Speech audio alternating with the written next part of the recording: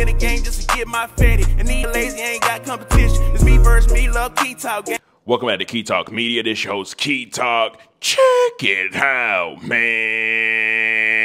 All right.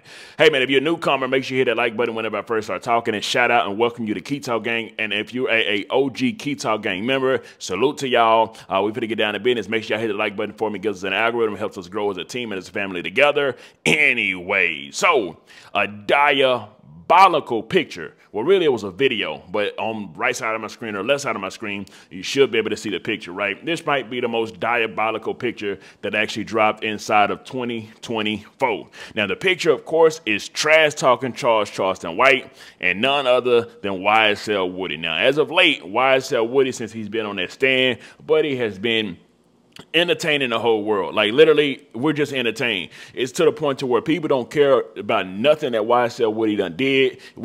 People is just caring about, okay, what's entertaining? What's going to make us laugh? What's funny? That's what the internet is, right? The internet don't really care about nothing that you do or if people look at you this way. The internet just want to be entertained. And if you can entertain on the internet, then you can win. And it's a bag of money waiting on you, right? So YSL Woody actually posted him and Trash Talking Charles speaking, you know, talking about, well, he didn't play the audio, but it's just them on a FaceTime call, right? We do know that Charleston White pisses everybody else on the internet. He's also a comedian, entertainer / advocate. There's a lot of other stuff, right? But we just look at the comedy side on the internet, right? And then, of course, we got YSL Woody, who has done some talking inside that interrogation room, has been labeled a rat. But also, when he took the stand inside of the YSL case, he pretty much was acting stiff on the stand, right? So which, you know, kind of threw everything through a turn because he was a star witness. Everybody thought he was about to get up there. Excuse me. Everybody thought he was about to get up there, and nobody knew exactly what he was going to do, but he got up there, and he entertained us, right? So am I surprised by this link up of Trash Talking Charleston White and YSL Woody? I am a little bit surprised, but it does fall in line of like the brand, right? Because Charleston White gets online, and he pretends to be like this snitch, even though I don't think there's like paperwork of him actually snitching or nothing like that. But who knows, right? But then, of course, you got YSL Woody, who has the video of him snitching. So their brands kind of like fall in line together, which makes this a smart decision to do. YSL Woody, honestly, after the performance that he been given, Buddy probably gonna get some. I don't know if he can maybe get some movie roles or he gets some type of something. Actually, you don't even need all that. He can hit his own platform. I think he just started like a TikTok and it went up immediately, right? You know, we in a world now where you don't have to depend on other people for what this and that. If you can just build your own platform, be your own boss.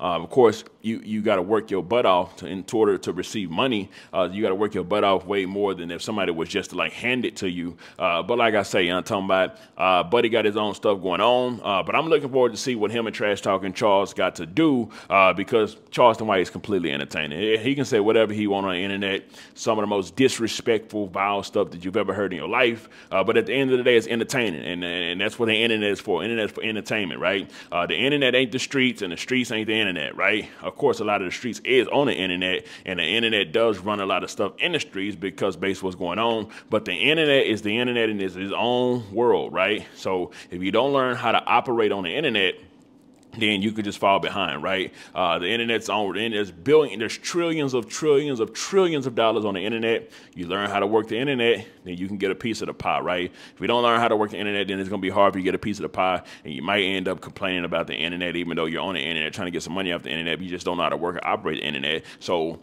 yeah. Anyways, keep on entertaining. I'm looking forward to see what they got going on. Let me know something. Comment down below. Let me know what you think about this entire ordeal.